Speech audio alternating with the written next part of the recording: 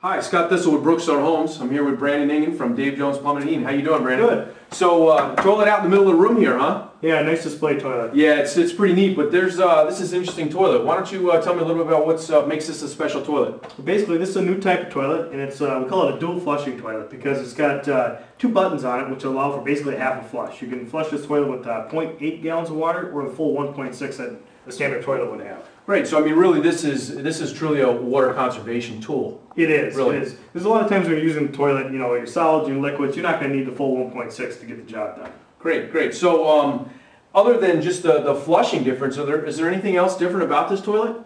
It's got an elongated front bowl, which a lot of customers seem to like. It makes it a little more comfortable to use, and other than that, it's pretty much a standard toilet. Great. Well, thank you.